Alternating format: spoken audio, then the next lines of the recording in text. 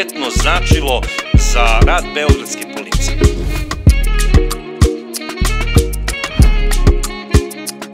Zapravo, to je bila prva sačekuša u Beogradu.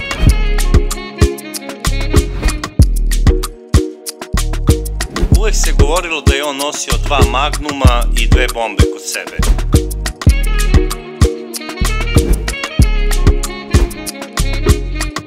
Krimi podcast sa Bracom.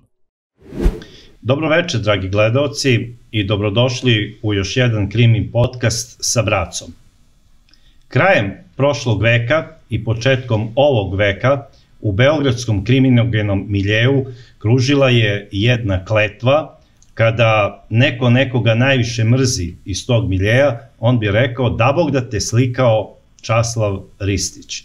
Zapravo, ne radi se o nikakvom slikaru, još manje o fotografu, radi se o čuvenom forenzičaru ČASLAVu RISTIĆu. I imam večeras veliko zadovoljstvo da je on moj gost.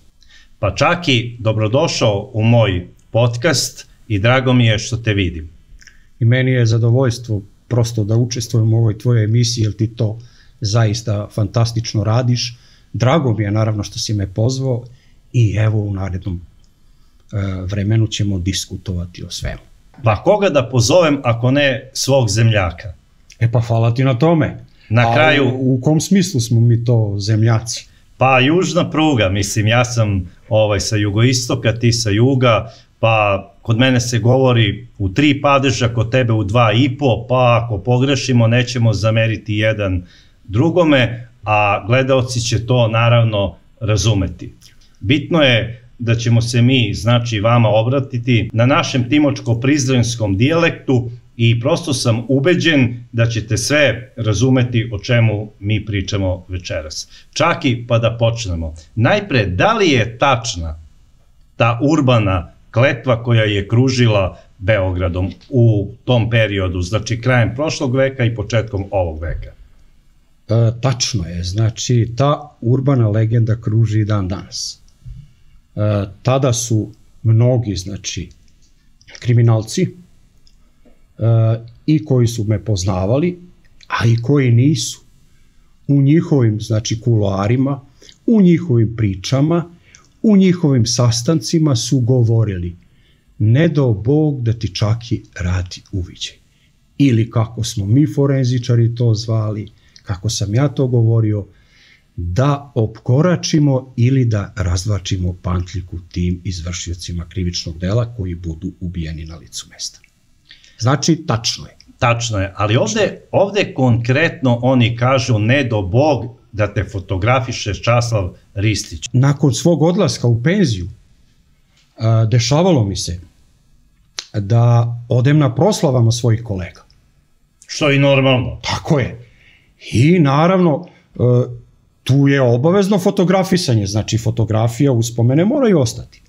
I sada ja sa kolegama sedim, pijem, jedem, naravno mezim i oni se fotografišu, ali jednog momenta jedan kolega je ostavio taj aparat, fotoaparat, znači koji je bio tu, pa je otišao nešto da uradi i mene, da bi me želja minula, ja skočim, uzmem taj aparat, upalim blic i nanišanim kolege koji su sedeli za stolom. Kad jedan od njih kaže: aman bre, čaki, pa zar ti nije bilo dosta 20 godina što si slikao ove poznate beogradske kriminalce?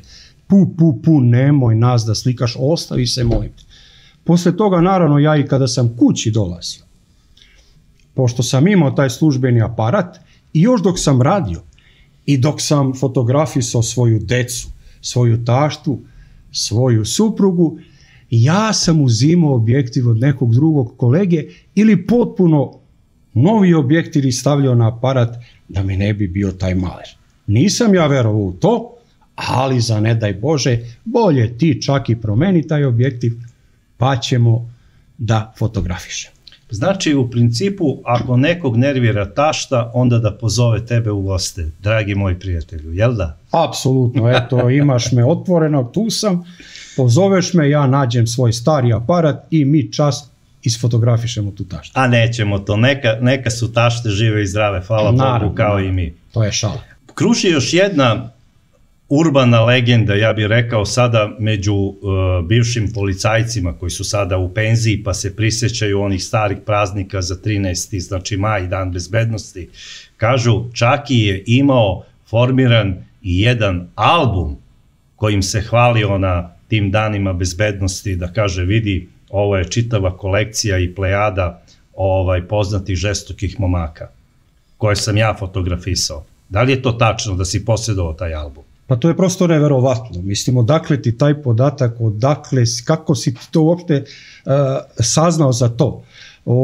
Spremio sam se ja naravno za ovu emisiju, tačno je to da postoji taj album sa ogromnim brojem likova koji su završili na beogradskom asfaltu i evo poneo sam taj album da se baš uveriš.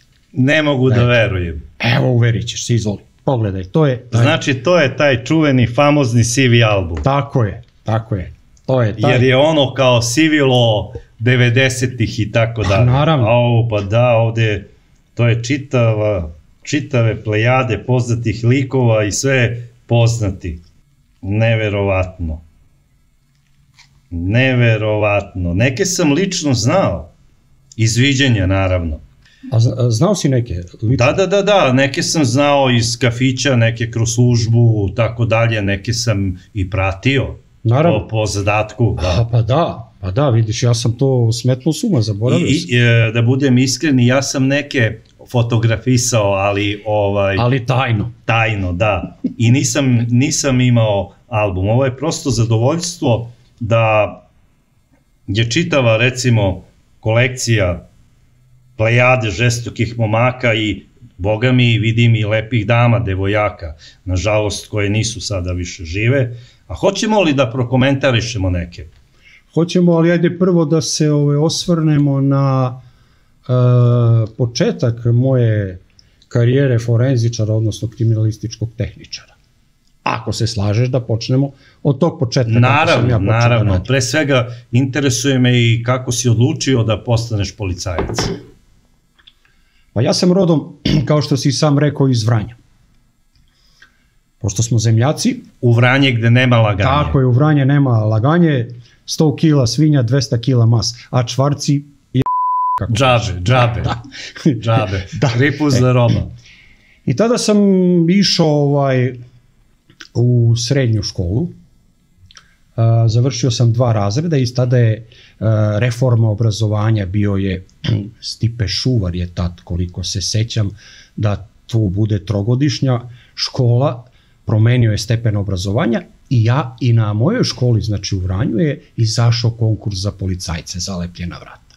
Ja sam bio zadnja generacija usmerenog obrazovanja. To je to. Ja sam, znači, to je upravo tako usmereno obrazovanje. Ja sam video taj konkurs i rekao sam da ću sigurno otići u srednju školu unutrašnjih poslova u Sremskoj Kamenici da se školujem. Zašto to govorim? Zato što sam imao starijeg brata koji je tad već bio oficir. Zato što sam iz sela koji je pasivan kraj.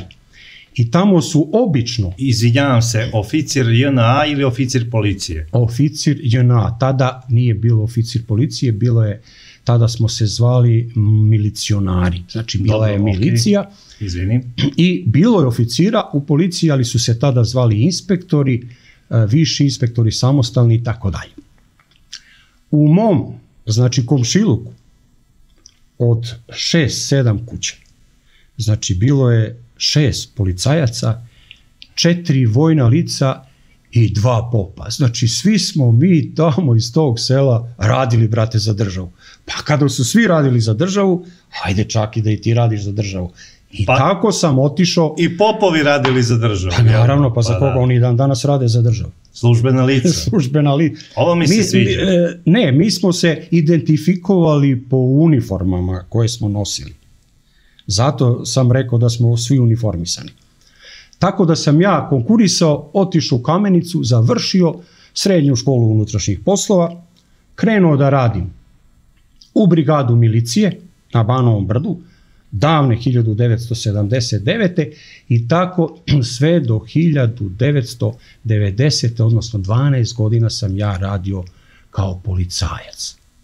Znači policajac opšte nadležnosti, od pozornika, od vođe sektora do šefa smene, sve do 90. godine. Sve kao pripadnik brigade, jel da? Ne, menjao sam stanice brigada, pa onda Krnjača, pa Voždovac i na kraju je izašao konkurs za kriminalističku tehniku. Odnosno, to je kurs koji se održava u Višoj školi unutrašnjih poslova u Zemunu, koji je trajao 6 meseci, jedan elitni kurs na kome su se tada, a i do dan danas postoji taj kurs, obučavali vrhunski kriminalistički tehničari do 2000. A posle 2000. kada smo promenili naziv, onda su to bili forenzičari.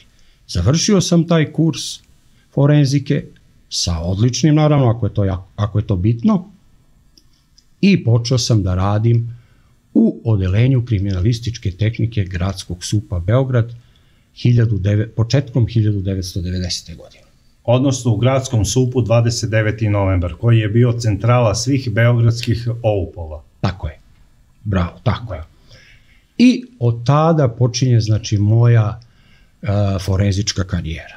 A da li se sećaš, druže, samog početka neke zanimljive, recimo, scene, anegdote ili možda, ne daj Bože, opasnog trenutka sa početka karijere? To bi voleo da mi ispričaš. Pa kako da se ne sećam Ja mlad, pun elana, završio sam kurs i dolazim da radim.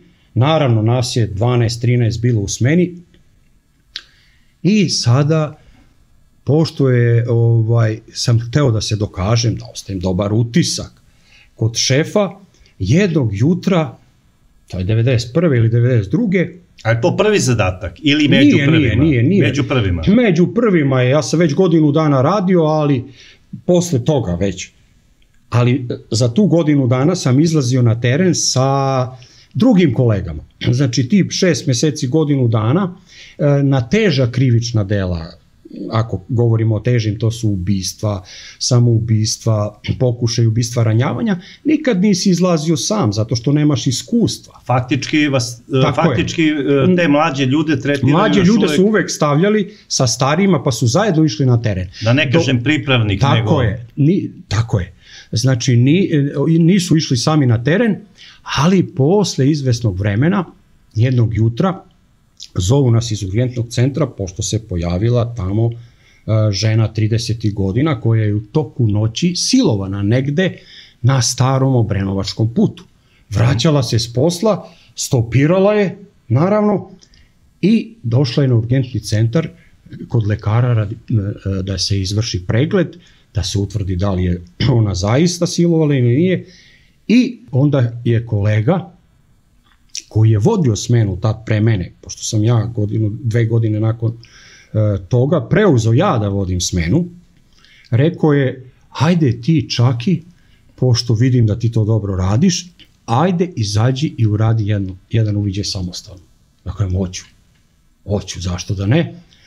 Krenem ja, dođemo na urgentni centar, ja i kolega iz 8. odelenja, obavimo sa njom razgovor na okolnosti ovog krivičnog dela. Izvinjavam se samo, da pojasnimo gledaocima, šta je konkretno 8. odeljenje u Gradskom SUP-u grada Beograda?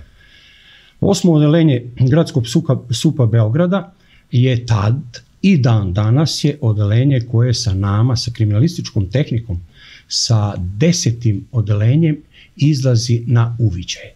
To su inspektori koji izlaze na lice mesta zajedno sa forenzičarima i koji radimo u timu. Ali njihov zadatak... Znači ti si pripadao 10. odeljenju. Da, tehnici, a 8. odeljenje je izlazilo i njihov zadatak je bio na uviđaju.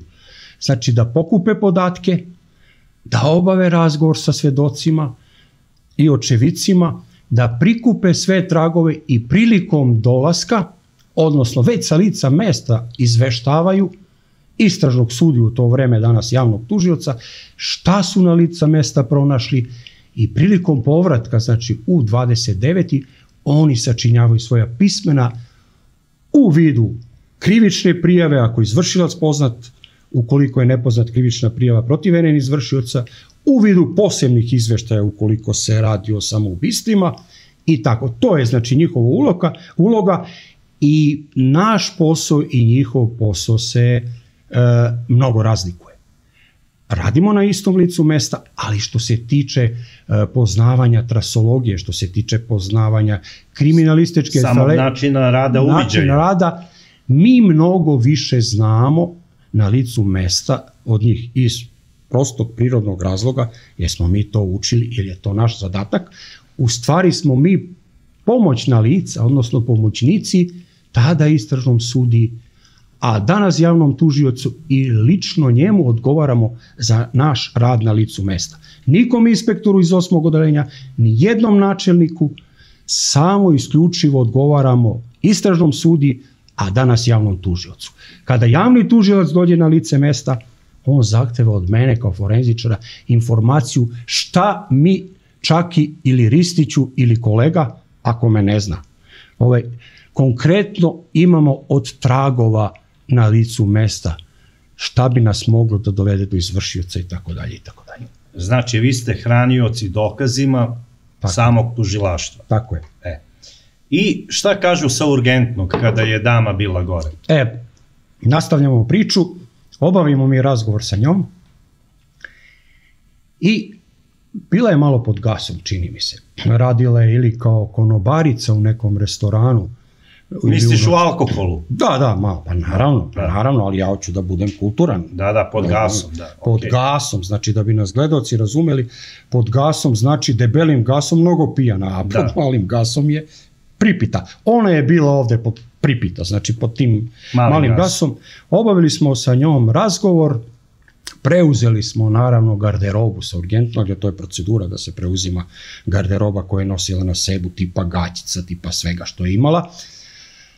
Nije imala nikakve povrede na sebi, ništa nije imala od toga, obavili smo razgovor sa lekarem i krenuli smo da tražimo to lice mesta. Znači negdje tamo kao Obrenovcu. Tamo gde je ona, vodila nas ona, mi smo vozili kečeve tad prema Obrenovcu, a tamo ima onih ispusta, onih stazica, onih prolaza, kada krenete po jedno 10-15, pa to verovatno ti znaš, ja znam, mi smo vodili devojke tamo, jel da? Da, tako je bilo. Nekad svoje vremeno, pre 30 godina, znači bilo je toga, a bilo i kibicera, naravno. Naravno. I jedno 5-6 tih, kiša je neka padala, pa jedno 5-6 tih ispusta prolaza, tako mi smo dolazili kolima sa njom, ona je gledala, ovo nije, i dođemo do jednog i ona kaže, ovde je. Kaže, ovde je. Poznajem drvo. Da, jel mogu, kaže, ja da izađem, kaže, sada, u stvari da ostanem, da sedim u kolima, a da vi sami idete da tražite tragove. Pošto je bilo hladno. Preko puta je bila autobuska stanica, znači za Beograd. To je samo ono skretanje gore ka Novom Obrenovačkom putu. Otprilike, znači protok vremena, ali to. Kod Mike Alasa. Tako je, sedite. Tačno zavišem. Sedite, gospođo.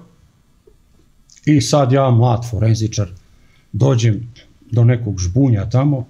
Na žbunju visi jedno 10 kondoma, pored toga i još jedno 10 onih tampona i na... Omiljeno drvo za ljubav. Tako je. I na zemlji dole jedna delimično pojedena banana. Razmišljam ja, preko ajde ovi kondomi u redu, to su tipični tragovi za ovo krivično delo. Da bi objasnio, znači gledaocima sad, kad ih uvodimo u ovu priču, šta su tipični, a šta netipični tragovi, jer će kasnije priča imati epilog od mog šefa, tipični tragovi su oni koji su tipični za određeno krivično delo. Ako imaš krivično delo ubistva, očekuješ kod svih krvnih delikata da je tipičan trag krve, je li tako, na licu mesta? Kod ubistva vatrenim oružjem na licu mesta očekuješ tragove čaure, tako je, projektili, čaure, oštećenja, tragovi barutne gareži i tako dalje. Kod noža opet očekuješ nož i tako dalje. A kod ovog silovanja, znači, upravo smo našli ono što smo tražili, to su ti kondomi ili bilo šta. Donesem ja to u 29. I ujutru dolazi šef. Naravno, oni vakum kesama. Naravno, vratili smo se mi posle, kad smo to završili, kad sam ja to sve spakovao, stavio u neseser da ponesem kao dokaz u kriminalističku tehniku, kad u kola nje nema. Kako nema čak? Pitam, nema. Pitamo preko čoveka koji je rano smrzava se čekao autobus, recite mi ova žena, kaže da, sad je izašla i otišla na autobus. I mi odemo na adresu. Odnosno imate prezervative, ali nemate oštećenu. Nemamo oštećenu, imamo, pobegla nam je. Bravo. Pobegla nam je, zamislite koja je to trauma za mene kao mladog tehničara da ti oštećena pobegne sa lica mesta. I još silovana. Odemo, zovemo je... I ne daj Bože sutra dete da te ne zove tata. Da. I zovemo je, ona je već čekala nas ispred ulaza u zgradu dole. Sišla je, stanovala je na 3., 4. spratu. Negde na Voždovcu je živjela. Sad je to nebitno. I kaže, jel mogu da vam kažem, sad sam malo došla sebi, malo sam popila, pa nije, kaže, on mene silovo, kaže, ja sam to dobrovoljno pristala. Na to sam ja dobrovoljno pristala. Pa dobro, što nam to odmah nisi rekla na urgentni centar. Ali ćeš za ovo da popiješ krivičnu prijavu za lažno prijavljivanje. Kako dobro, samo nemoj kao muž da sazna, a on je već saznao, čovjek, zvali su ga ovi sa urgentnog centra. I to je tako. Okupimo se tu, vratimo se, ujutru dolazi moj šef i gleda one tragove. Šef 10. odeljenja. Tako je. Gleda one tragove, gleda ovako, vrti glavom nešto, ja ispisao i kaže, dobro, on Makedonac bio, dobro bre, čaki bre, hajde bre, jasno mi ove kondome što si doneo, to u redu. Kaže, ove tampone, ali koji će ti bre, đavola, ova banana polu pojedena? Rekao, šefe, to je tipičan trag za krivično delo silovanja. On kaže, ma idi bre, čaki, u tim rečima i ode, kaže, piši, kaže, stavi tu bananu u izveštaj. Znači sve može biti korisno da se dođe do istine. Ali me je pohvalio za mnoštvo tragova koje sam ja doneo sa lica mesta, kako tipičnih, tako i atipičnih. To je na sreću, kako bih rekao, eto, znači završetak sa srećenim epilogom. Tako je, da, u stvari gospođa se ne nalazi u ovom sivom albumu. Hoćemo li sada zajedno ti i ja da prokomentarišemo neke likove iz ovog albuma? Ajde, može. Po tvom izboru ili ja onako da... Ajde ti go. Ajde ja da onako, evo sada ću onako malo da izlistam, da ne bude sada da idem ovog, ono, ko mi padne posle recimo, evo, 7. broja. Evo, 5, neka bude ovaj momak. Neka bude ovaj momak. Neka bude. Ko je on? Jako poznat momak. Bar meni. Imao sam divan susret sa njim. Pre nego što je ubijen. Naravno, radi se o divcu Mihajlu. On je čovek koji je rođen tu, znači u Beogradu, koji je se bavio kriminalom, ali do 93. godine nije bio tako eksponiran, nije se čulo za njega. Znači, od 93. godine postaje bezbednosno interesantan službi. I službi, ali i zbog jedne pucnjave koja se dogodila u Trozovcu. Od tada on postaje poznat javnosti kao i onaj koji je pucao na njega, odnosno Luka Bojević.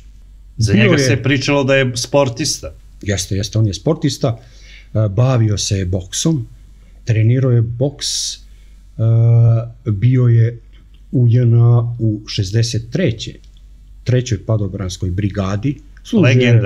Legendarno, služio je negde u Nišu, ja mislim. Da. Kada je to odslužio, znači, on se vratio u Beograd i prvi put se za njega čuje znači kada je u Trozupcu, Inače u to vreme jako popularan beogradski lokal. Beogradski lokal gde su se skupljali svi poznati beogradski kriminalci, gde su se skupljale sve poznate beogradske animir dame, devojke za pratnju, gde su se skupljali svi poslovni ljudi, ali se skupljaju i ostali beogradski šljambrati. Odnosno krem de la krem beogradskog krimi miljeja. Podzemlja ili krem iza one strane, kako smo ih mi tada zvali.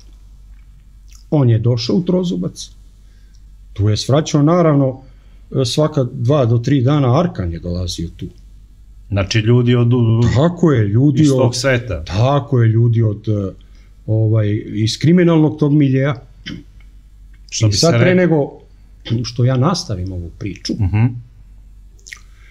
imamo komentare i ti i ja na našim kanalima, znači, koji nas prate. Naravno, hvala Bogu. I meni, a i tebi, koliko sam čitao.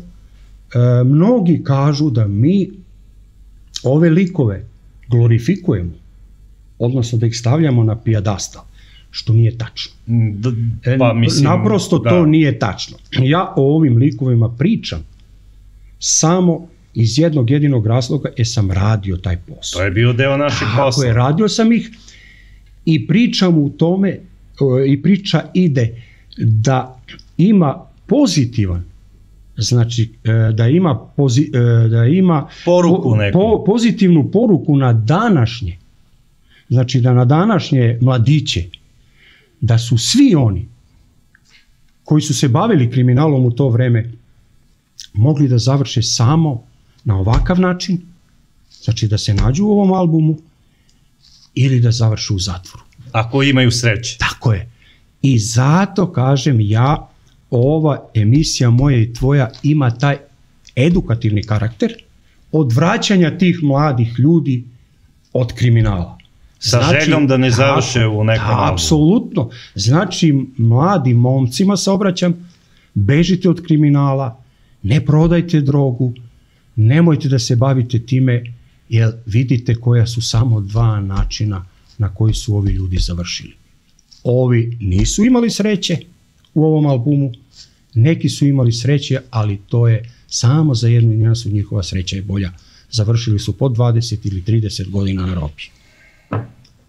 Nažalost, zato ih sada i analiziramo, a ja se nadam da će gledaoci, pogotovo oni mlađi, shvatiti poruku mog prijatelja Časlava Ristića. Nastavljamo priču sa njim, znači u Trozupcu, tamo je sedeo, tada već nije bio poznat, bio je mlad Luka Bojović. Divac je došao, seo je za stolom preko puta i tu je došlo do prekih pogleda. I Divac, koji je bio jedan od najhrabrijih u to vreme, jer ta njegova hrabrost se graničila sa ludilom, mogu da kažem, sa neracionalnošću.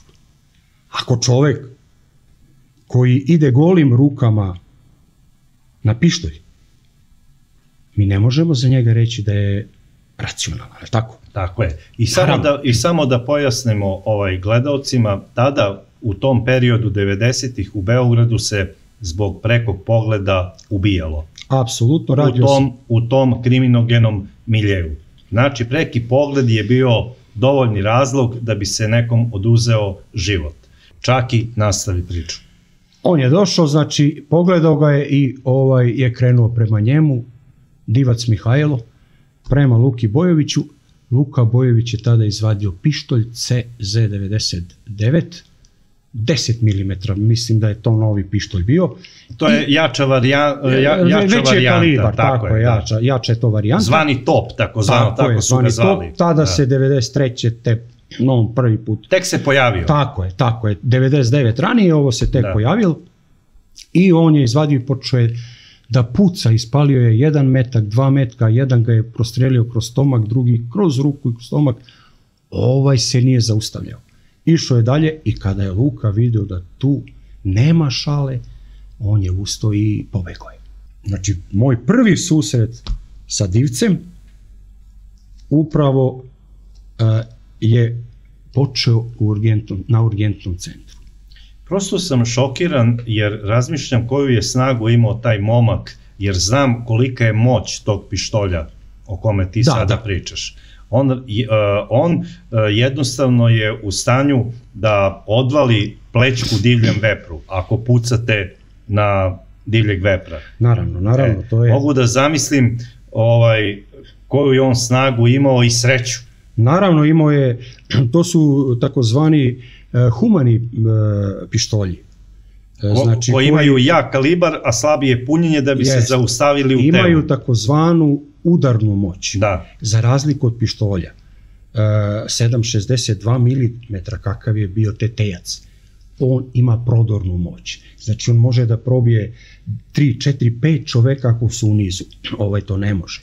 Ovaj ima tu udarnu moć, on udara u telo i taj udarac se prenosi na telo i bukvalno, ono što si ti rekao, on dobija udarac kao da ga je Tyson udario.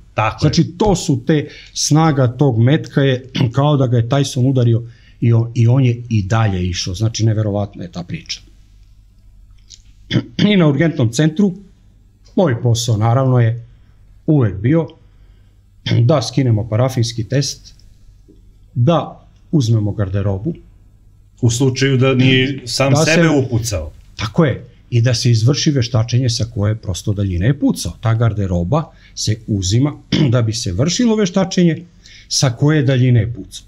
Ukoliko je pucano od daljina do 80 cm, onda ostaju tragovi barutnih čestica na garderobi. Ukoliko je preko metar manje, tih tragova barutnih čestica nema tamo gde je prošao projektil. I zavisno od prečnika rasporeda određuje se daljina. Tako je, i zavisi naravno od barutnog punjenja tog projektila, ali na 80 cm, znači od mesta gde je projektil prošao, tu ostaju barutne čestice na garderobi.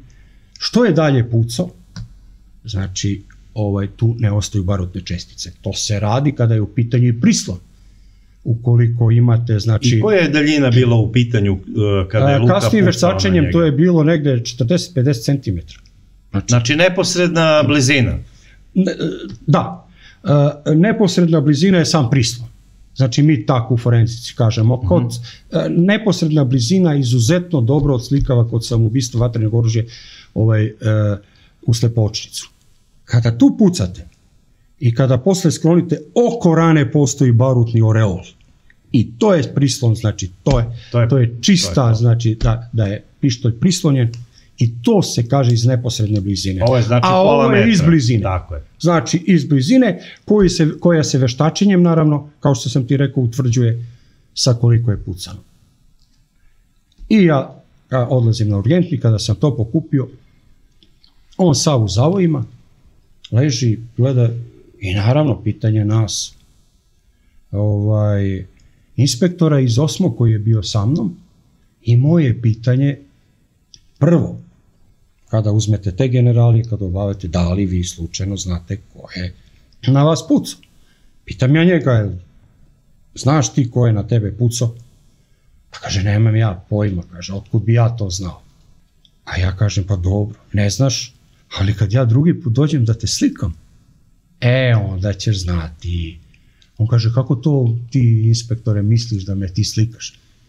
Pa rekao, drugi put kada budeš, rekao, na asfaltu, kad te ubiju, onda rekao, ide moje fotografisanje i onda ćeš, rekao, znati, u stvari nećeš znati, ali ja ću znati ko te ubiju. On meni kaže, pa ti, kaže, inspektore, nisi, kaže, baš normalan. Rekao, dobro, ja nisam normalan, ali vidjet ćemo kako će to sve da se završi. Interesantna priča i album onako izgleda impozantno veliki. Koliko imaš fotografija unutra? Pa, uradio sam preko 200 uviđaja na ubistvima. I još preko 2.500 drugih gluposti. I tu je sada 200 fotografija tih žestokih momaka. Tako je. Nema baš 200, ali ima 70-80.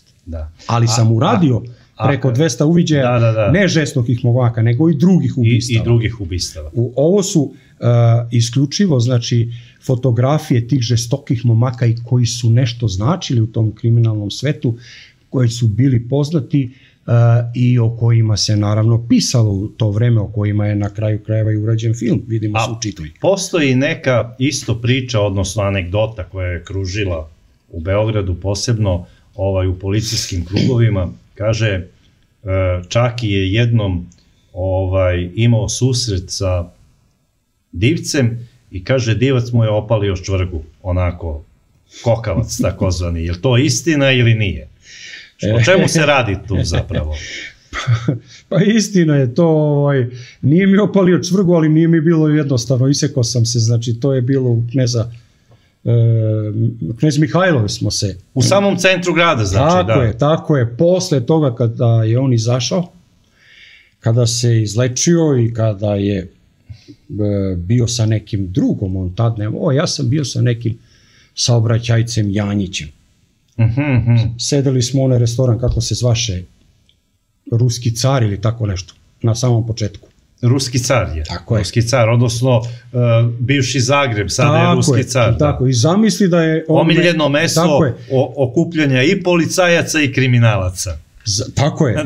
Zamisli da je on došao i onda me je prepoznao, znači isekao sam se. Janjić saobraćajac je iz Bosne, iz Bjeljine, odnosno iz Ugljevika. Saobraćajac, on bio čovjek, mi smo se družili i znači prosto sam se isekao i on je samo došao, pogledao me po ramenima kao, ok, inspektore, ok, samo vi radite svoj posao. Bez čvrge? Nema čvrge, znači to je teška insinuacija. Teška insinuacija, ali dobro, po kuloarima se pričalo verovatno svašta.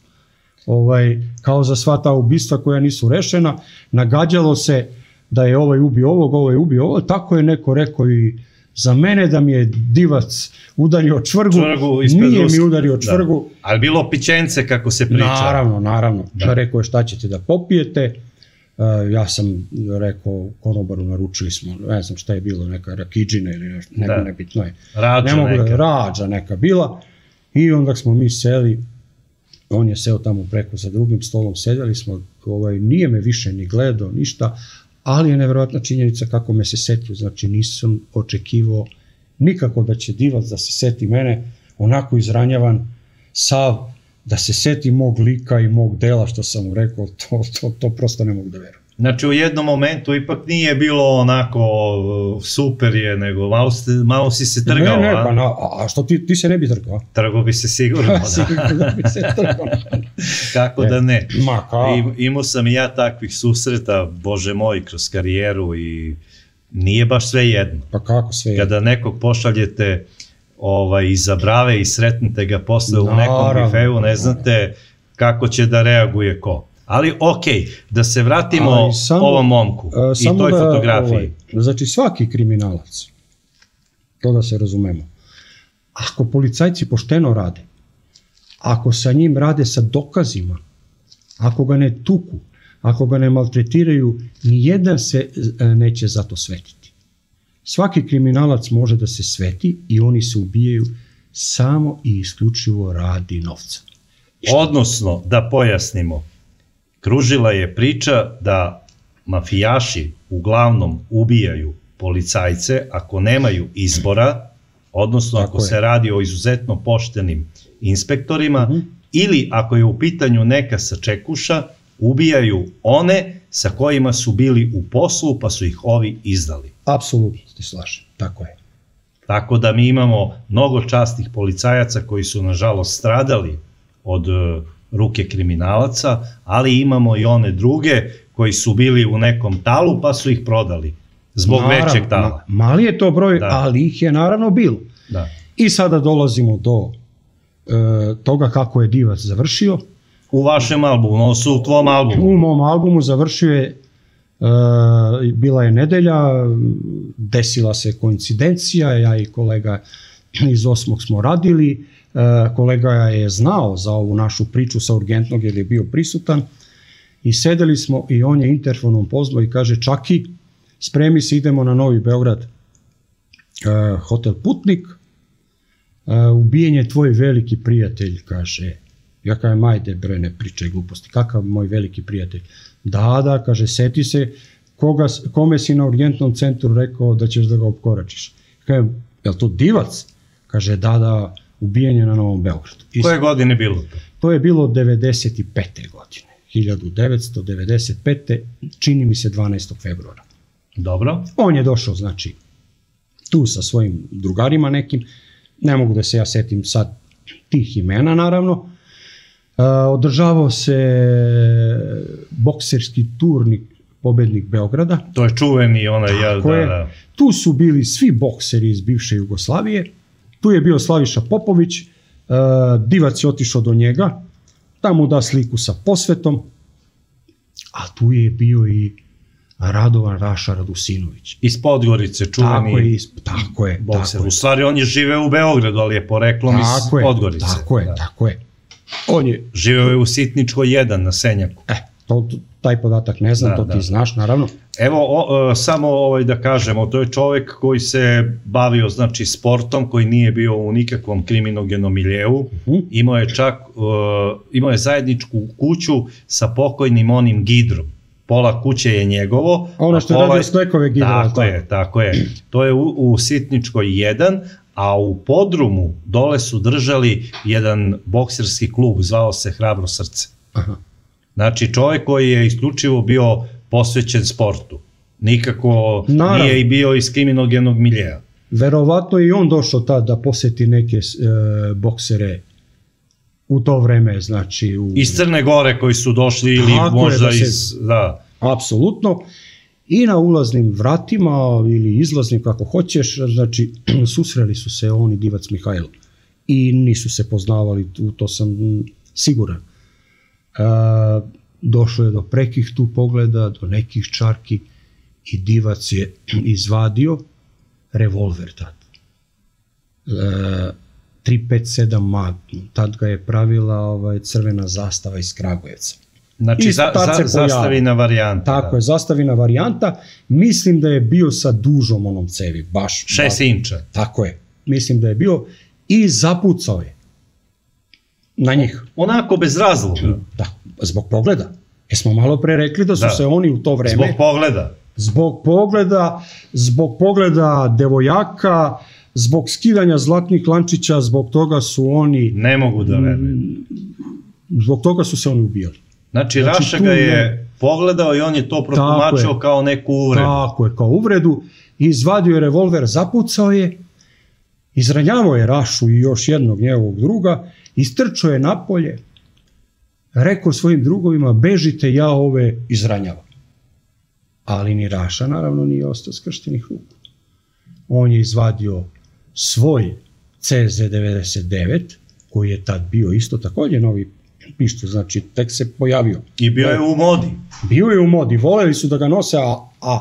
Posebno Crnogorci su ga obožavali. Tako je, ako je Raša Crnogoraca jeste, onda je on došao verovatno tu da pokaže taj pištolj svojim drugarima. Da bi se pohvalio. Tako je, čini mi se da je on imao i dozvolu za taj pištolj. Jeste. Da bi se pohvalio i onda je on zapucao na Divca. Meni se čini da je Divac prvi metak ili drugi dobio dok je bio okrenut prema Radosinoviću. Sve ostalo je dobio u leđe. Znači, sa više hitaca ga je... Tako je, sa 6-7 hitaca je on, znači, pogođen. Što bi se reklo, malo je Raša prekoračio nužnu odbranu. Tako je, prekoračio je nužnu odbranu, ali... Jer i da budem iskren i na mene da je neko pucao, ja bi uzvratio, mislim. Naravno. Mislim, posle... Pričamo kao ljudi. Tako je. Posle rata svi su pametni. Nije baš viteški pucati nekom na leđa, ali... Nije viteški. Ja mislim... Ali morate da razumete, moraš da razumeš stepen stresa u kome se on čovek tad nalazi. Da li je imao takve situacije? Raša je krivično i odgovarao, bio je u CZ-u. Znači, opet, kažem, bio je u toj specifičnoj situaciji, prekoračio je tu nužnu odbranu, ako je to bila nužna odbrana, jer nužna odbrana je ona odbrana koja je neophodno potrebna da izvršilac od sebe ili drugog odbije istovremeno protivpravni napad. Ovde je protivpravni napad Divca trajao sve dok je ispucao i počeo da beži. Kada se Divac okrenuo on više nije smeo da puca njemu u leđa. Tako kaže zakon, tako kaže definicija. Pa na kraju krajeva zbog toga je posle bio i osuđen. Tako je, zato je osuđen za prekoračenje nužne odbrane ili možda krajnje nužde u to vreme. I tako se znači završio život Mihajla Divca. Život Mihajla Divca. Dolaziš tamo i zatičeš situaciju, on leži na asfaltu. Tačno, tako uviđaj koji svaki uviđaj, nije on prvi, znači bio svi ti uviđaji, znači svi ovi likovi koji su ubijeni od 90. do 2000. Taj način ubijanja se, ti to znaš, zvao beogradski stil ubijanja. Da. To je prvi, znači 90. 91. godine u svojoj emisiji izgovorio Igor Spasov, koji je nazvao taj načinom stila beogradskim stilom ubijanja. Posle 2000. znači bile su sačekuše, kada je došao zemunski klan. I sve su uglavnom rađene na isti modus operandi sistem. Da, a da se vratimo ipak mi na ovu fotografiju i na Mihajla Divca. Da, on je... Ja bi samo još nešto dodao. Koliko sam ja informisan, nije se ni on bavio nekim specifičnim kriminalom, tipa mafijaška priča, radim drogu, radim oružje, čak se govorilo da je on govorio ne droga, samo sport, ali da je radio onu priču iznude, reketa. Čak imam i poznanika, jednog ugostitelja koji mi je govorio da je više puta kod njega dolazio i kaže treba mi hitno 10.000 maraka na zajam i iz straha mu da. Mislim, da li iz straha, da li iz poštovanja, ne bi sada da ulazim u tu priču, ali mu je više puta dao novac na zajam, koji naravno nikada nije ni vratio. To je jedan klasičan vid reketiranja. Pa to je njegov bio osnovni vid sticanja para. Znači, radio je iznude, radio je ucene i radio je reketiranja. Od toga je on živeo. Ja za drugi kriminal da je on radio pljačke ili bilo šta ne znam. Ali za ova tri vida kriminala sam siguran da je on na taj način zarađivo. Imao dosta para. I plašili su se ljudi. Tako je, naravno, pa ima priča kad on je reketirao sve beogradske splavove, znači preko Brankovog mosta pa tamo. Sve splavove, sve restorane, sve kafiće, sve on, i kada mu je ponestalo... One noćne klubove gdje se plesalo, tada je bilo u modi, apsolutno, barovi, tako je, barovi, to je u sistemu 3P, znači pištolj, pejđer i plavuša. On je tu reketirao. I onda je on, znači, dolazi u kafanu i kada mu je nestalo para, tamo je ulazio i rekao da treba mi 10.000 maraka, da li momci, ima neko da mi pozajmi. Svi su vadili pare, znajući ga kakav je, i svi su mu davali.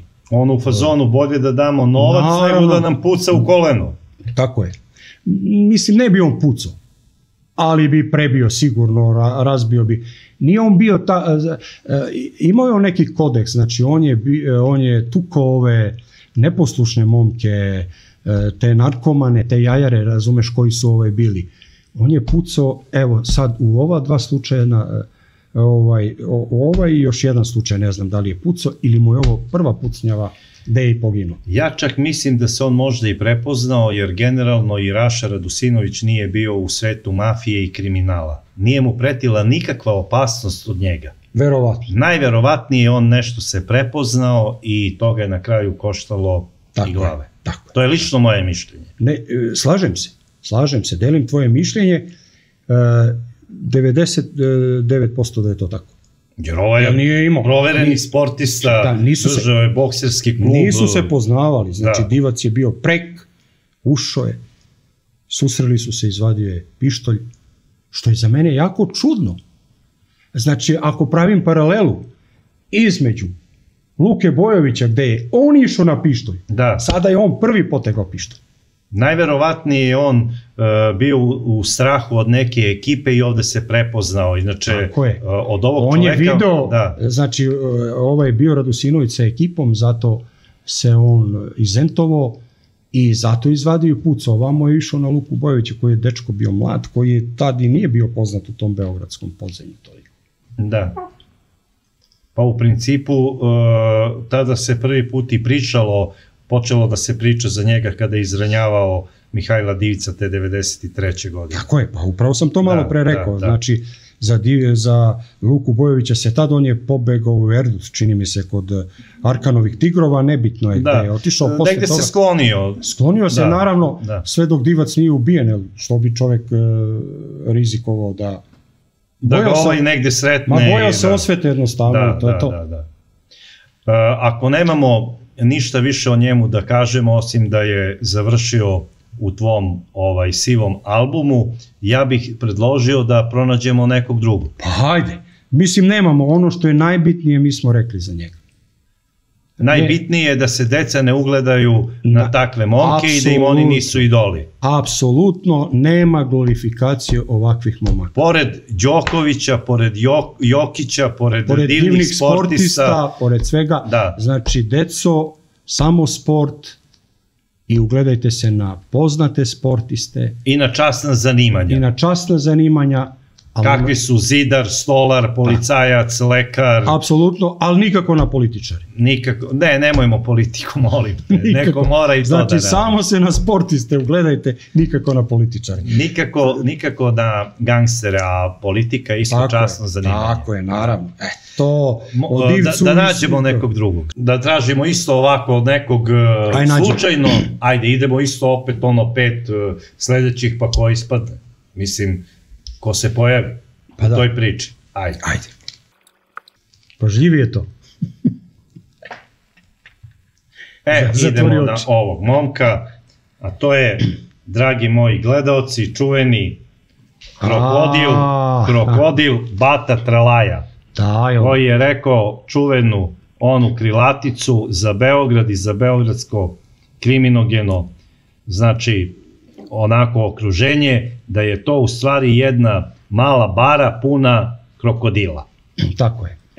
A sada ćemo da vidimo šta moj drug Čaki ima da nam kaže za legendarnog Batu Trlaju.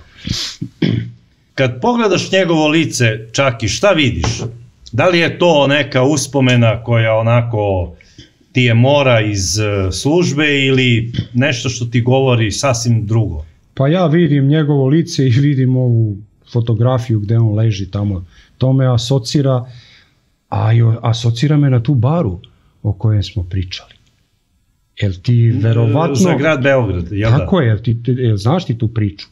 Pa da je rekao ono, vidimo se u Čitulji, mala bara puna krokodila. Upravo, a kako je došlo do toga? Ne znam. Ne znaš? Ja znam da je rađena ona emisija, vidimo se u Čitulji, onda je on rekao Beograd je postao jedna mala bara puna krokodila. Hteo je da opiše situaciju šta se dešavalo u periodu od 90. do 2000. u tom beogradskom podzemlju. On je to teo verovatno time da kaže. Ali druga priča ide koju ja znam. Pa da čujem. To što je on radio, držao je ove noćne klubove. Pa to mu je glavni izvor prihoda bio, devojke. Tako je, devojke. On je u tom klubu upoznao neku jako zgodnu, jako lepu Čehinju. Čehinju? Tako je. I, boga mi se, Bata Trlaja zaljubio u nju. Ja znam kad je on u Staroj Pazovi držao noćni klub sa jednim političarem, da mu ne imenujem ime sada. Pa u nekom od tih klubova, ne znam koje je, bilo ih je mnogo. Ne bavi se sada politikom, ali u tom periodu se bavio politikom. I on je tu devojku, znači kako bi je fascinirao Beogradu. Gde će da je vodi, odveo je na Adu Ciganliju. Inače, objasni. Da, inače, za gledaoce koji ne znaju šta je Ada Ciganlija, to je u Beogradu najomiljenije izletište, gde se nalazi jedno prelepo jezero, gde može da se bavi sportom i plivanjem i raznoraznim stvarima, znači biciklizmom, vožnja kanua, kajaka, plivanje, ima milion sportova koji može čovek da se bavi i slobodno mogu reći najomiljeniji deo grada u Beogradu, bar za mene. Takozvano Beogradsko more. Izvoli, Čaki. Prekinuo si me i ja nastavljam sad naravno svoju priču, odvoje tu devojku. Da bi joj pokazao to more. Da bi joj pokazao to more, tamo gužva, evo, pokazao šta. I uđe devojka, i on uđe, i devojka njega pita, šta je ovo? Pa kaže, Ada Ciganlija. Kaže, kakva bre Ada Ciganlija? Ovo je obična baruština i samo ti ovde fale krokodili. To je ta priča. To je ta priča, od tad je to nastalo, mala bara, mnogo krokodila. Znači, to mu je bila inspiracija da on posle... Nije dobro da ne budeš, ako znaš, znači sve ove moje albume i sve ove priče, ja prosto ne mogu da verujem da nisi ovu priču znao. Ne, da budem iskren, ja sam čuo za njegovu izreku koju je on rekao u smislu za grad Beograd, mala bara puna krokodila, a kako je došao na ideju da to izgovori nisam znao. Eto, to je ta ideja, ali šalu na stranu. Dobro, to je ekskluziva za naše gledaoce, hvala. Ali što se tiče, znači, Bate Trlaje, on je od svih ovih iščituje. Prvi provalio, prvi saznao i prvi precizno i pravilno definisao Beograd 90-ih. Upravo kada su se svi kriminalci iz inostranstva koji su tamo radili za službu državne bezbednosti, kada su se svi kriminalci vratili iz inostranstva, Bata Trlaja je prvi video da je ovo pretesan grad za njih. I da je postao zverinjak. Tako je. I zato, zaista sada šalu na stranu, on je prvi prilike ocenio baš onakve kakve su bile. Tom prostom rečenicom, mala bara, mnogo krokodila. Nema ribe, znači mora između sebe da se jedu. Tako je, mora, tako je. I tako je bukvalno i bilo. Ubijali su se za 100 ili 200 maraka. Tako je, on lepo kaže u svoj čitu za 10 maraka. On kaže, ko su ti klinci, kriminalci. O tome mi pričaj, molim te. Ko su ti kriminalci, sada ga istreseš, kaže, iz gaće, ne možeš da mu nađeš 10 maraka. On uzme pištolj i šta će da radi? Puca, kaže, pljačka i ubi. To su smešni likovi. To je on govorio. Ali je bitno da na taj način postane poznat, da pišu novine o njemu. Tako je. I on postaje poznat kada se u pošti na Bežanijskoj kosi 1998. godine nalazi sa još trojicom kompanjona, kada treba da preuzme 4 kila droge koja mu je poslata iz Hondurasa. A u toj priči. Policajci su mu napravili sačekušu zasedu i tu je prvi put Bata Trlaja pao. Sećam se, 4 kilograma kokaina. Tako je.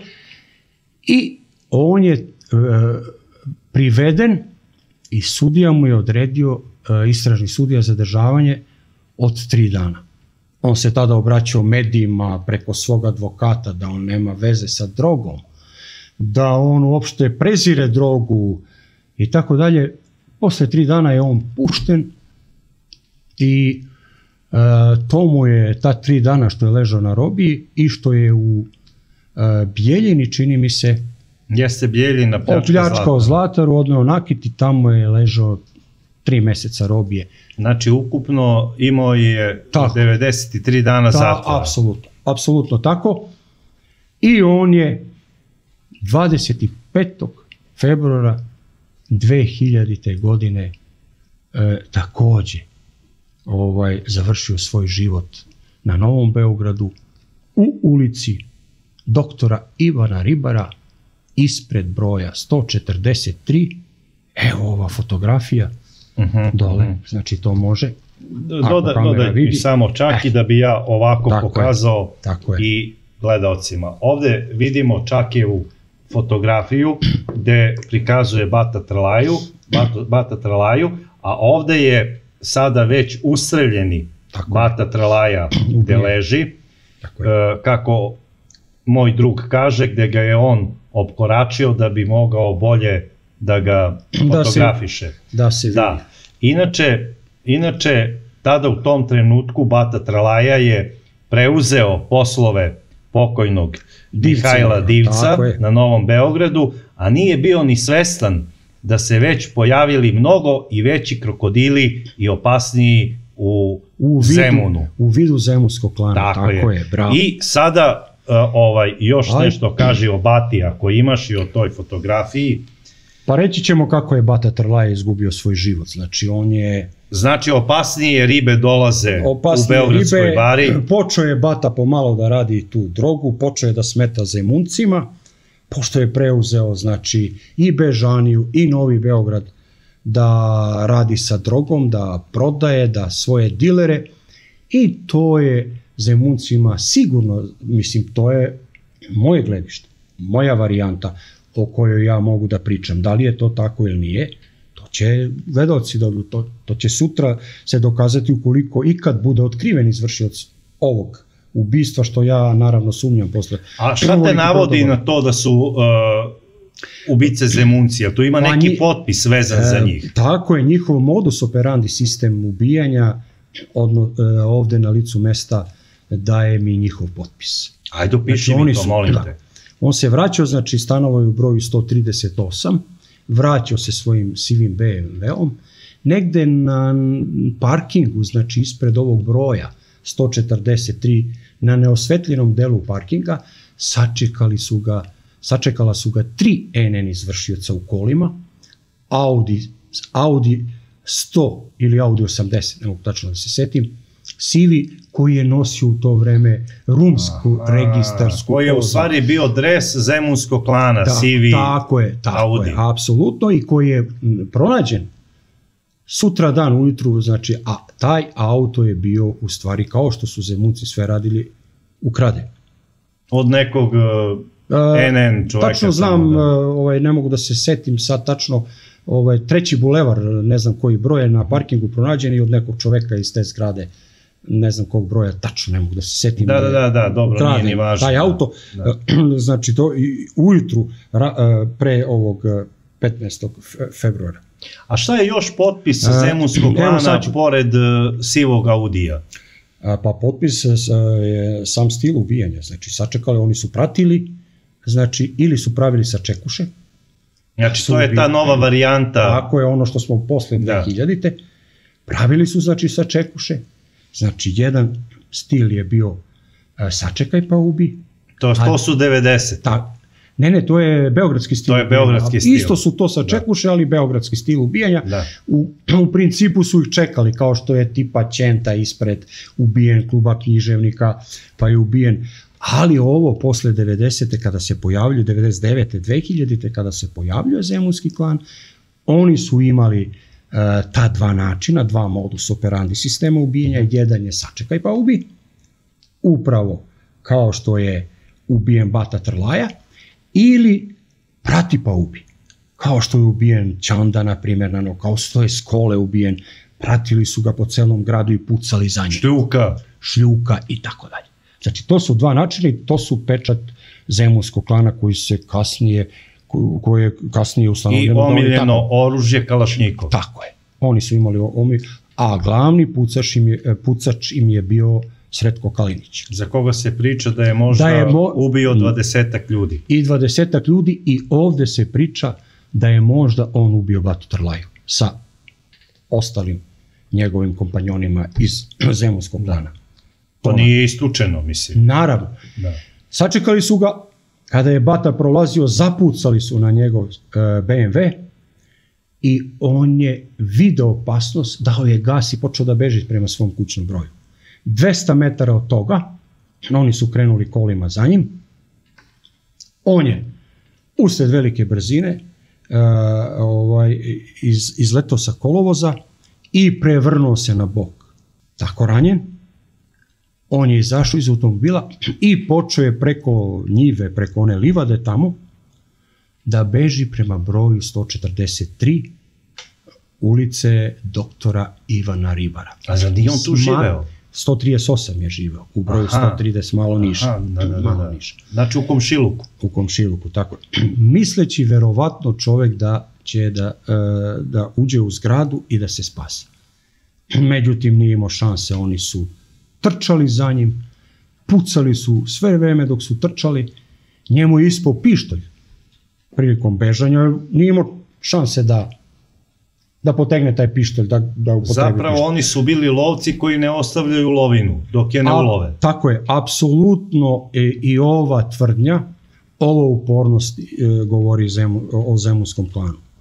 Zemunski klan je imao tako. Uporni, nemilosrdni. Apsolutno, on je bio cilj da to veče bude ubijen Bata Trlaja i ubili su ga. Pričali su raznorazne gluposti, navodno da je to povezano i sa možda ubistvom. Tako je. Međutim, ja mislim da je on zasmetao ako je počeo da radi narkotike, kao što čujem jeste, da je on zasmetao bosovima i da su oni htjeli da sklone konkurenciju, a to je samo izgovor Arkan i ovo, ja čisto sumnjam da je Bata Trlaja umešan u Arkanovu likvidaciju, ali ajde, okej, neka to bude, mislim, neka to budu, neka gledaoci odluče, tako je, neka komentarišu, neka budu jedna od varijanti, ta druga ova, a možda neko od gledaoca ima i treću neku varijantu, ko bi mogao da bude izvršioc, pa neka i o tome, naravno, jer meni će biti drago da oni to komentarišu. Slažem se, druže. Jer to je, protok vremena je veliki, znači ja se sećam priče iz tog perioda, i službe na kraju krajeva, to je fotografija koju si ti sačinio. Naravno, ali se sećam priče o mogućim izvršiocima ovog krivičnog. Pa naravno, kad si radio na tom delu. Apsolutno.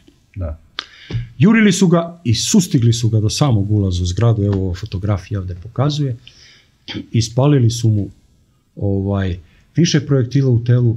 Kad je on pao, oni su došli i pucali mu u glavu, što se tad zvala overa. Overili su ga, znači ubili su ga, overili su ga, vratili su se nazad na kolovoz ulice doktora Ivana Ribara, gde ih je čekao sivi Audi. Odnosno, bili su sigurni u sebe, to navodi da su možda oni. A ko je mogao da ih spreči? Pa niko. Da neće policija da ih spreči tad u to? Pa u onome što sam čuo od Zindovića, tadašnjeg načelnika interventne, oni su više puta zaustavljali Zemunce, oduzimali su im oružje, da bi ih posle 2 dana opet zaustavili sa istim tim oružjem kojim je vraćeno iz gradskog supa. Istog trenuta, bravo. Mislim, ja sam to čuo od Zindovića. Tako je. I oni su ga upucali za vreme uviđaja, dok sam ja radio uviđaj, svi su bili tamo, znači bilo je gomila čaura, kao kod svakog od tih uviđaja, kod svake te sačekuše ti imaš gomilu tragova.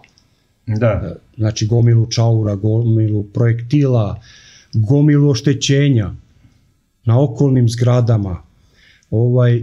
Pojavio se neki svedok sa drugog sprata i dok sam ja fotografio... Imao je hrabrosti da sarađuje sa policijom. Pogledao je s prozora. Ali ne, obično niko ništa nije video.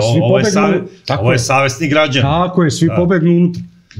I onda sam ga ja pitao kad sam fotografisao, jesi ti video, prijatelju, druže, ko je ovde, hoćeš da daš, pozovem kolegu iz 8. odeljenja, da daš opis neki, on kaže, hoću, što da neću. I on je opisao da su nosili neke uniforme, kaže, slične uniforme, ali su to bile uniforme iz vreme slobe, onog starijeg... One maskirne, one... Tako, starijeg datuma. A jedan taj deo smo pronašli u tom vozilu sa kojima su oni izvršili ubistvo. Kada smo ga ujutru pronašli, kada su rekli gde je to vozilo, našli smo i automatsku pušku sa kojim je izvršeno to ubistvo, ali nismo našli izvršioca. Samo da pojasnim gledaocima, izvini dragi moj druže, u tom periodu tada je došlo do zamene uniformi. I stare uniforme, maskirne, koje je nosila policija 90-ih, mogle su se kupiti na bilo kom otpadu. I obično su ih nosili građevinski radnici. Tako je. Tako da nije to ništa neobično što su ovi momci imali te stare policijske uniforme. Moglo je lako da se dođe do njih. Tako je. Jesam u pravu? 100%. To je cela priča.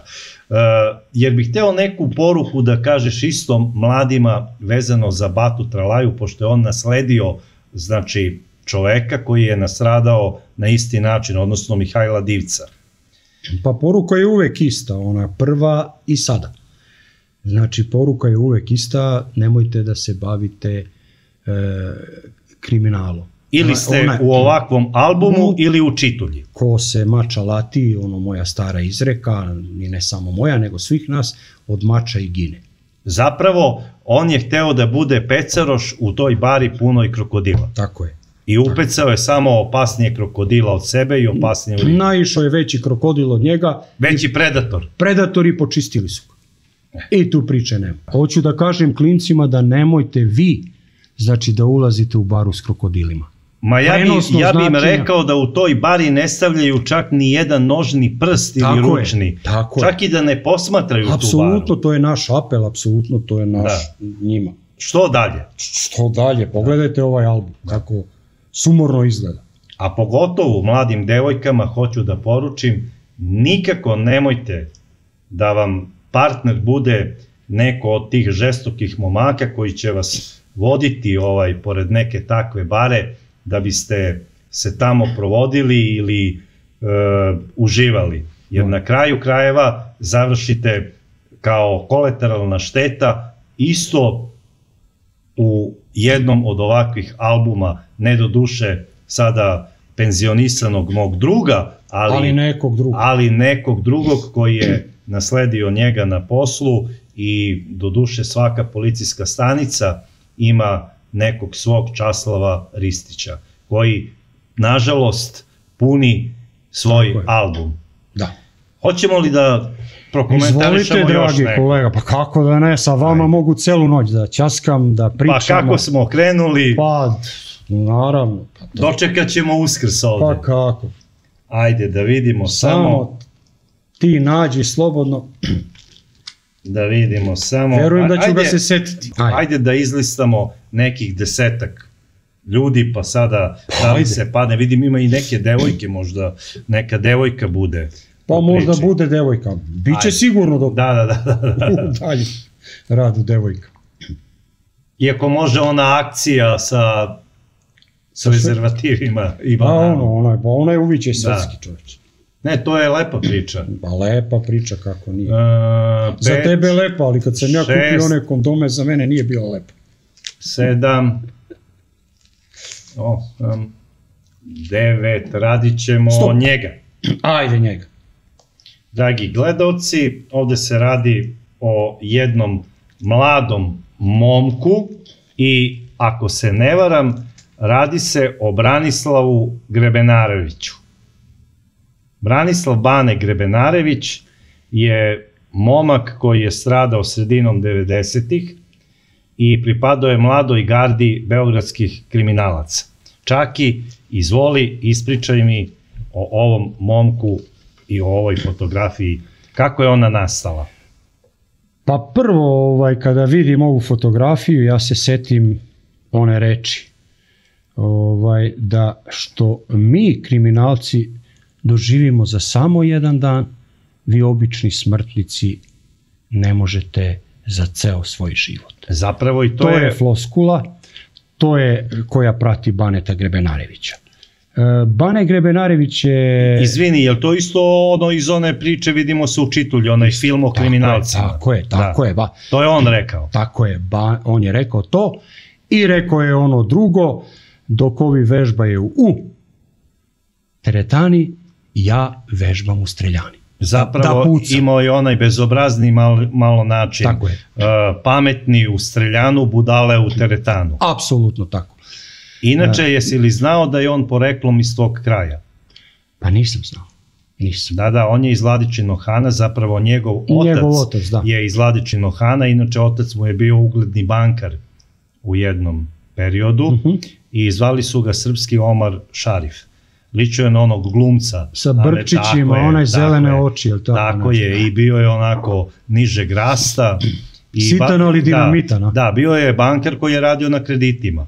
I njegovog oca sam poznavao, upoznao sam ga u braći Jerković gore, tamo u jednom kafeu gdje je dolazio sa jednim mojim pokojnim prijateljem, koji se isto bavio bankarstvom. Tako da nastavi sada o njegovom sinu, nažalost. Bane je jedan od mlađe generacije tih žestokih momaka sa beogradskog asfalta u tom periodu. Koliko je imao godina on tada? Imao je 21 godinu ovde kad je poginuo, znači baš mlad. Predstavnik nove generacije tih beogradskih žestokih momaka i poginuo je jako mlad. Naravno sa ovim likom pored njega, to je njegov kompanjon, njegov dobar drug, njegov prijatelj Šubara Zoran. Zajedno su poginuli. A po čemu su se oni odlikovali, kad kažeš nova generacija, znači oni uvode neku novinu, po čemu su se odlikovali oni? Ono što sam rekao, oni su živeli u skladu sa 3 P. Pištolj, plavuša i pečer. Znači pištolj im je bio važan, bila im je važna lepa devojka pored njih, plavuša, može i crnka naravno, i pager, i da su lepo obučeni, da stave, kako se 90-ih i da stave trenerke u pantalon. Dizelaši, tako zvani. Tako je, dizelaši. I Bane je bio jedan od njih. A je li on bio pripadnik voždovačkog ganga? Jeste, on je bio pripadnik voždovačkog klana, ali ono što njega odvaja od svih ovih drugih, što ga karakteriše, jeste to što se on nije bavio klasičnim kriminalom. Šta to znači? To znači da nije vršio razbojništva, da nije reketirao, da nije vršio pljačke, bilo koji oblik tog kriminala, sve do, ispričat ću kasnije, sve dok je ušao u taj svet podzemlja. On se u tom kriminalnom miljeu razlikovao od svih ostalih, rekao sam malo pre, da se nije bavio klasičnim kriminalom. Ne samo po godinama, nego po načinu nekom. Tako je, po načinu, zato što je svoj uspeh, svoju karijeru hteo da napravi time što će da puca na poznate beogradske žestoke momke stariji, koji su stariji od njega, i na taj način je hteo da se za njega pročuje. Odnosno onaj fazon divljeg zapada. Ako ubijem Vajata Erpa, ja sam poznata faca. Apsolutno tako. Volo je, mislim, mnogo mu je stalo do toga šta priča voždovački klan. Cenio je neke ljude iz tog klana. Nije imao razloga da bude kriminalac, jer je bio, kao što si malo pre rekao, iz imućne porodice, ali je krenuo tim putem, pa pošto nije hteo da se bavi tim, pošto nije krenuo sa tim klasičnim kriminalom, onda je krenuo sa tim pucnjavama. Dogodilo se to, naravno, 95. godine, kada je u fit klubu na Voždovcu u Mijačkoj 5 krenuo da upuca Sredoja Šljukića Šljuku. Koji je inače vođa zvezdarskog klana bio. A sa njim je naravno bio i Adžem, a on je sa svojim kompanjonom tad, Ristićem, došao u taj... Zapravo Bane i Ristić su došli. Tako je, Bane i Ristić su došli da upucaju Šljuku i Adžima. Ušli su, znači, u tu teretanu, taj fit klub, i onda je Bane izvadio pištolj i zapucali su na Šljuku. Šljuka jednog momenta, u stvari ne jednog momenta, nego jednog vremena, je pričao da se oni bojao Baneta Grebenarevića, da je pričao njemu da je, znači, zaista... Zato što je ovaj bio lovac na poznate krimose. Tako je, i da je imao strašan osjećaj. Kada ga je video, bio je 100% siguran da će ovaj pucati na njega. Jer je ovaj ušao ko lovac na skalpove. I ovoj se zaklonio, znači iza stola, skupio se sa Adžemom, a ispred tog stola je sedela devojka. Čija devojka? Ona se zove Nataša. Ne, izvini, je li to devojka... Ne, devojka je nevezana. Slučajno. Tako je, tu je sedela u kafiću sa svojom drugaricom. Ona je sedela i kada su ovi počeli da pucaju jedni na druge, ona je slučajno ustala sa stola i nesrećno je jedan projektil pogodi posred čela i ona je odmah pala, je teško ranjena tu na podu. A da li se zna čiji projektil, ko je opalio taj projektil? Najverovatnije da je projektil Baneta Grebenarevića ili eventualno ovog Ristića. Znači, suđeno je kasnije. Šljukić nije pucao, pucao je Adžim. Znači, Šljuka nije pucao? Nije pucao, nije ni privođen tad, nije hapšen. Nije odgovorio na vatru, nego je kroz neki ulaz otišao, pobegao je, izašao je. Adžim je pucao jednom ili dva puta, znači ne mogu da se toga setim, a ova dvojica su pucala u pravcu njih i devojka je najverovatnije pogođena jednim projektilom od njih dvojice. Ono što je važno, suđeno je svima njima za to ubistvo. Da li je neko osuđen? Ne. Adžim je odmah 2 godine nakon toga oslobođen optužbi za ubistvo usled nedostatka dokaza. A sve se svalilo... Bane Grebenarević je 96. znači poginuo. Pa je time završila se njegova priča, a Ristić je tek 2000, čini mi se 12, takođe oslobođen optužbi za ovo ubistvo. Odnosno, došlo se do nekog zaključka da je najverovatnije Bane Grebenarević ubica te devojke. Da, najverovatnije je on ubica. Tako sam i ja to čitao kroz štampu. Jeste, on je najverovatnije ubica te devojke, ali pravda nije mogla biti zadovoljena. Zadovoljena je ova, kako kažu, Božja pravda, jer on je 95. godine poginuo. Pa, nažalost, mislim, ja bi ipak više voleo da je završio u zatvoru, pa da sada izađe iz zatvora i da kaže, momci, nemojte da radite ovu priču, jer ja mislim da je on kao lik, kao pojava na beogradskom asfaltu služio kasnije i nekim rediteljima da naprave neke kultne filmove koje govore o tim događajima iz 90-ih. Da, on je radio vidimo se u Čitulji, on je posle te pucnjave pobegao u Budimpeštu, pa je ekipa nekih novinara išla tamo da snima film. Pre svega, Bane je poslužio nekim poznatim našim rediteljima, Srđanu Dragojeviću, na primer, da napravi jedan film o tim žestokim momcima iz 90-ih i najpoznatiji film na tu tematiku je film Rane, koji je upravo govorio o načinu života takvih momaka i kako oni završavaju. Samo, naravno, nije se zvao Bane i šta ja znam, Šubara ili tako, nego Pinki i Švaba. Tako je, promenili su. To je ta priča i na kraju krajeva ja bih voleo da i Srđan Dragojević bude gost mog Krimi podcasta i da nešto i on priča na tu temu i da verujem da čovek ima stvarno veliko iskustvo i da bi njegova priča bila baš onako, kako bih rekao, interesantna i bila bi dobra poruka za mlade, da ne idu na pogrešnu stranu. Da, tako je, zato što je on poznat reditelj i upravo smo malo pre pričali. I proučio je dobro ovu tematiku, o kojoj mi sada pričamo. I naša priča na koga se treba ugledati, to je upravo to što ti kažeš. Tako je.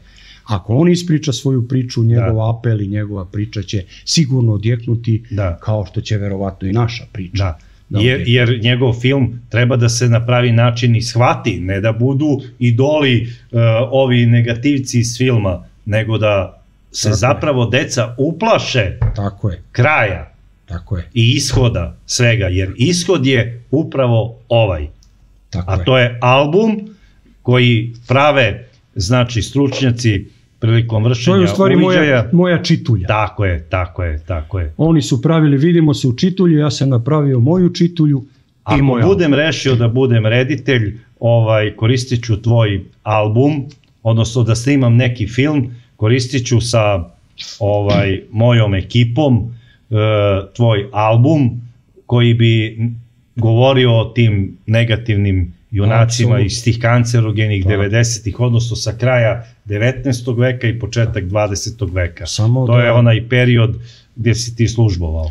Naravno, samo da znaš, ako budeš to radio, to neće biti sigurno besplatno. Ma nema veze, evo daću ti glavnu ulogu.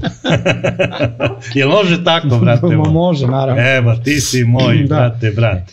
Nastavljamo priču, znači ta devojka je poginula ni kriva ni dužna, malo pre si rekao, kao kolateralna šteta, što se našlo u pogrešno vreme, na pogrešnom mestu. To ubistvo je zaista medijski bilo propraćeno, zaista je rasplakalo celu Srbiju oko te devojke. I kasnije, negde 1998. godine, Aleksandar Ilić Ila, to je sin pokojnog Milovana Ilića Minimaksa, i reper poznati Ša su napravili jednu pesmu o toj devojci koja se zvala Istina. Znam tu pesmu, jako potresna. I ta pesma je zaista tužna, zaista potresna i opet je evocirala te uspomena na tu mladu devojku i opet je potresla Srbiju. Hvala momcima što su napravili pesmu o toj curi, jer ona ne sme biti zaboravljena. A na kraju krajeva, tim znači gestom, taj mladi momak koji se u tom trenutku ponašao kao buzdovan, pokazao je da ne idu samo pametni u streljane, nego idu i budale. Tako je.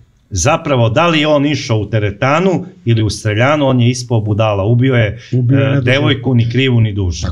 Tako je, sticajem okolnosti, ubio je ni krivu ni dužnu. I od tog momenta, posle te pucnjeve, on dolazi u žižu javnosti. Do tad se nije mnogo, znači eksponirao, nije bio poznat. I uspio je da zbriše za Mađarsku. Tako je, posle toga je zbrisao za Mađarsku, ali kada se vratio posle toga, počinje lov na njega.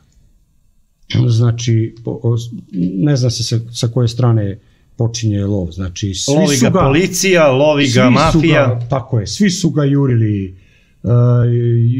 Šljuka možda radi osvete. Pričalo se Jusuf Bulić Jusa. Ne postoji, znači, kriminalac koji u to vreme se nije pričalo da je jurio da ubije Baneta Grebenarevića radi te osvete. Baš iz tog razloga što je ubio ovu devojku. A pričalo se... U njihovom viteštvu, znači, u njihovom viteštvu pucati i ubiti devojku ili nekog ko nije kriv, bez obzira što su oni kriminalci, oni su imali respekt prema tome i strašno su te momke koji to urade mrzeli na kraju krajeva. A pričalo se isto da jedna mnogo moćna ekipa iz jedne susedne zemlje je imala pik na Baneta Grebenarevića upravo zbog te devojke, jer je kasnije jednom od članova te moćne kriminalne grupe žena zapravo bila rođena sestra pokojne ove devojke i faktički ona je bila svastika, ne u tom vremenu kada je poginula, nego bi kasnije bila svastika. Ja se zabavljam, znam za tu priču isto. I da bi on dokazao ljubav svojoj ženi, on je rekao ja ću da osvetim tvoju sestru. Tako da postoji mogućnost da je Baneta Grebenarevića na onaj svet otpratila jedna moćna crnogorska ekipa. Da, mafija, kako bih ja drugačije to nazvao nego mafija. Naravno. Da, ko se sa mafijom kači, on tako završava u takvim albumima, nažalost. Tako je. To je cela priča. Tako je. Nažalost, stradaju i pošteni ljudi i mislim, da li su to političari, da li su to policajci. Naravno, da. Znači, 27. marta 1996. godine ja sam došao na posao u noćnu smenu. Tad se igrala kvalifikacijna utakmica između Savezne Republike Jugoslavije i Rumunije. I tad je Piksi, naravno, kakav je majstor, tako je, pod samu rašlju, pod prečku, je dao čuveni gol i tada smo pobedili sa 1-0. Što je bilo dovoljno da idemo dalje. Tako je. Mi smo sedeli, naravno, i pri kraju utakmice negde zove interfon, iz 8. odeljenja, spremite se, idemo na uviđaj na Novom Beogradu, u ulici Stojana Aralice, ubijen je Bane Grebenarević.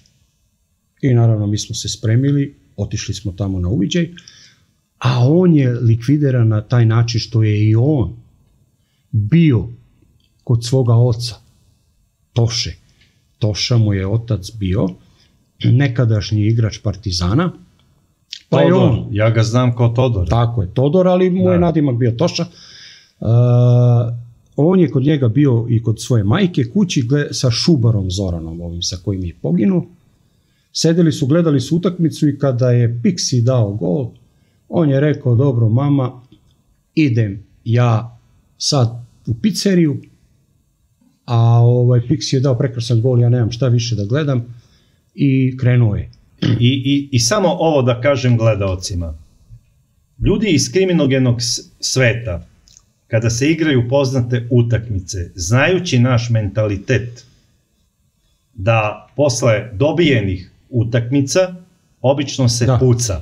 Tako je. Pogotovo taj deo Beograda, Novi Beograd, koji je 50%, znači penzionisani oficirski kadar, koji je naoružan malte ne kao Teksas, posle neke dobre utakmice pretvara se u vatromet. I nije ništa čudno da se čuje čak i rafal iz kalašnjikova. Jer se slažeš sa mnom? Apsolutno se slažem. I nastavi dalje. On je, znači, izašao, za njim je krenuo brat, je tad imao 10 godina, ne znam. Klinac, on je bio... Ili Saša, ili tako nešto, nebitno je. Saki ili Sale, tako nešto. Tako je. 10 godina je mlađe. Došao je do vrata i pozdravio se sa majkom i kaže, vidimo se mama. A majka je rekla, pošto su je mjesec dana pre toga ukrali Jugo 45. Kaže, sine, nemoj sutra da zaboraviš da ideš da mi uplatiš taj Jugo. On je kaže, bez brige mama. Seli su u auto, oni Šubara je vozio, krenuli su malo u rikverc. On je tada imao onaj Corrado, je bio u modi. Volkswagen Corrado, crne boje. Tad se tek pojavio. Tako italijanska je registarska tablica počinjena nešto na ra. Znači, te tablice je nosio taj automobil i krenuli su jedno 50 metara niz ulicu prema ulici Nikole Dobrovića, prema raskrsnici. Iza zgrade. Postoji tu jedna zgrada, a bila je kiša jaka, mrak. 2 izvršioca, znači, sa 2 kalašnjikova, izleteli su i unakrsnom vatru ispalili kišu metaka u njihovom pravcu. To je taj beogradski onaj model. Tako je, beogradski način ubijanja. Čekanje. Tako je. Ispalio kišu metaka, tako da su tu na licu mesta odmah poginuo Bane Grebenarević i Šubara Zoran kao vozač, bez obzira što su na sebe nosili pancire, i jedan i drugi, i bez obzira što su imali pištolj. Da, Kalašnjikov je moćan, on probuši blok motora od Forda, kamoli... Apsolutno, nije mogao taj pancir u to vreme, koji je imao taj prvi stepen zaštite samo, da ih zaštiti od Kalašnjikova. Možda od pištolja da, ali... Pištolja da, i to od nekih pištolja, ne od svih. Inače od Magnuma ne verujem iz blizine. Mi smo, znači, gledali taj pancir, skidali smo na uviđaju taj pancir i ti panciri njihovi su bili kosito, znači probušeni tako da nisu imali šanse da prežive.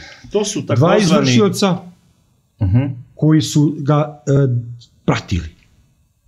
Iskoristili su taj trenutak, što si malo pre rekao, utakmice, svi su bili u kućama da ne bi postojalo svedoka. Da. Bilo je kiša strašna, bilo je hladno vreme, tako da su oni planirali taj zločin i najverovatnije da su iskoristili taj trenutak da ga likvidiraju. Odnosno, možda ga je neko i pozvao, možda je on imao sa nekim i dogovor da se nađe posle utakmice. Apsolutno tako.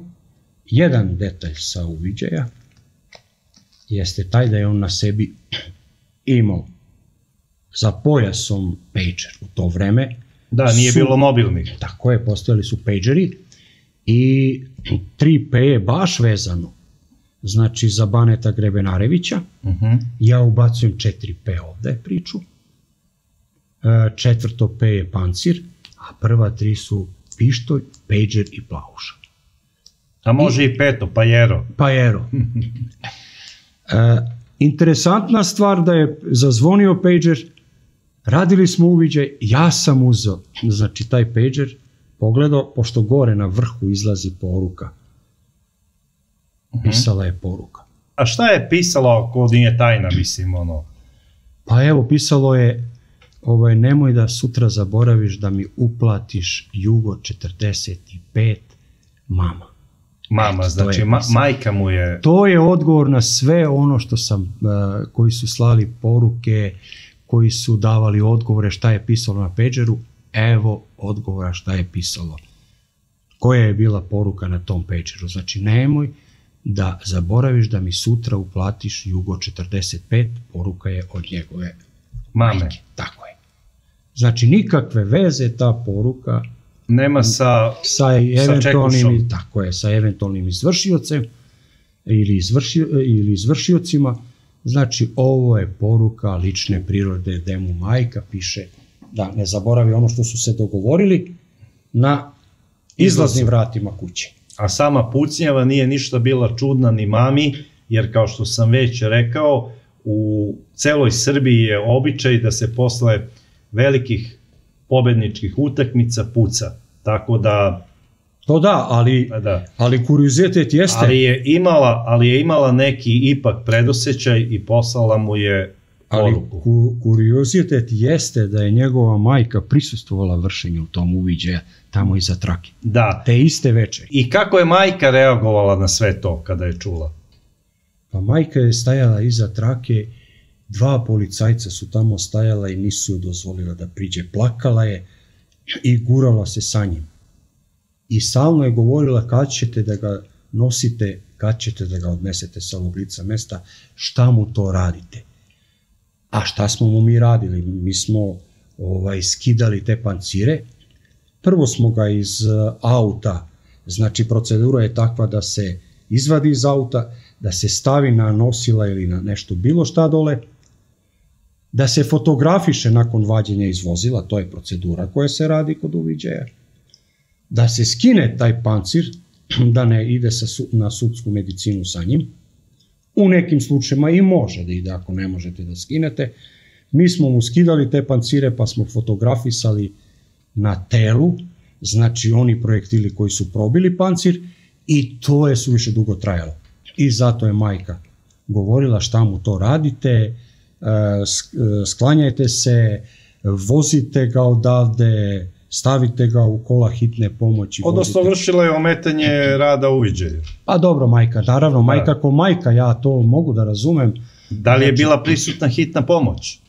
Hitna pomoć je bila ranije i otišla je, konstatovala je smrt, znači u takvim slučajevima hitna pomoć dođe pre naše ekipe, pre našeg uviđaja. Mislio sam zbog majke da joj pruže neku pomoć, smirenje. Pa verovatno ja to nisam primetio, zato što je posle toga Toša, taj otac, došao i posle toga je policija sve uklonila sa lica mesta, svi su otišli, tako da smo mi jedno sat vremena posle toga radili mirno uviđaje, nikog nije bilo tu. E sada, kod tog rada uviđaja, da li su Bane i Šubara bili naoružani? Jesu, imali su pištolj, Bane Grebenarević sa metkom u cevi držao ispod sedišta dole, a takođe i Šubara Zoran je imao. A u to vreme poznate tetejce. Tetejce. Tako je, stavili su tetejce ispod sedišta, ali, kažem, nisu imali šanse da ih upotrebe, jer ovde niko nije mogao da reaguje, munjevito je ovo izvedeno, iz dva oružja, puna krsna vatra, protrčali su i seli su u auto i pobegli u nepoznatom pravcu. To je priča nekog svedoka da su seli u neki auto, da je čuo škripu guma. Da li je to auto od izvršioca, da li je to neki drugi auto? Pa najverovatnije. Mi to nismo ustanovili. I na kraju, taj Bane Grebenarević je završio isto kao i ta devojka koja je ubijena. Nažalost. Ali upravo ono što si malo preapelovao na te mlade devojke da ne idu po tim kafanama, da se ne zabavljaju sa takvim likovima iz prostog razloga što imam 5-6 uviđaja koji sam radio u svojoj karijeri gde su, kao što je na primjer ovaj slučaj, sve te devojke poginule kao pratioci, kao kolateralna šteta ili kao što su se zatekle tamo gde nisu trebale na tom mestu. U principu, što dalje od takvih momaka? Ne zabavljaj se sa krokodilom. Tako je. Da li je to velika ili mala bara, što dalje od krokodila? Tako je, ali... Devojke, čule ste. Da, ali je to teško i u to vreme je bilo teško ubediti te devojke i danas verujem da je to teško. Ja sam govorio tim devojkama prilikom tih uviđaja šta će ti on, kad sam dolazio, kad vidim da je neko sa nekim kriminalcem, pa devojke kukaju, plaču tamo kad su ubijeni. Ja kažem, a šta si ti, ona tu na licu mesta, šta ćeš ti sa njim? Pa ja ga volim. Znači tu nema. A voli ga zato što je bio glavni, zato što su imali, se tako ponašali, zato što su imali pare i zato što je mislila ako prošeta sa Banetom, sa Ćentom, sa Divcem, da će biti poznata u tom beogradskom svetu, ali to se nažalost, neko to nažalost plati glavu. Devojke, budite oprezne. Koja od vas hoće da šeta lava umesto umiljate mace, na kraju završi ili kao lovina ili kao ukusni obrok svog mezinca. Tako je. Na kraju krajeva vaš je izbor ko će biti vaš partner, ali ja savjetujem da odaberete nekog normalnog momka koji se bavi normalnim zanimanjem. Znači bilo koje časno zanimanje, a ima ih mnogo. Samo da je sa ove strane zakona. Dragi gledalci, čuli ste sada mog gosta, mog dragog druga Čakija, koji je prokomentarisao svoje fotografije koje su nastale u njegovoj, nažalost, prebogatoj karijeri fotografskoj. I sve ono što nam govori, to je ne isplati se biti s one strane zakona. I kamo sreće da je ovaj momak hteo da postane poznat u ovom gradu kao najveći playboy, a ne pucač. Kamo sreće da je u tom kafeu ušao sa namerom da upozna tu devojku koju je ubio na nesrećan način. Možda bi sada bili jedan prelep par koji ima lepu decu i jedan sređeni život. Ja se nadam da će čak i doći još koji put u moj podcast i da ćemo nastaviti analizu i komentarisanje ovog njegovog misterioznog sivog albuma, jer zaista meni je bilo jako zanimljivo i bilo mi je drago što si bio moj gost.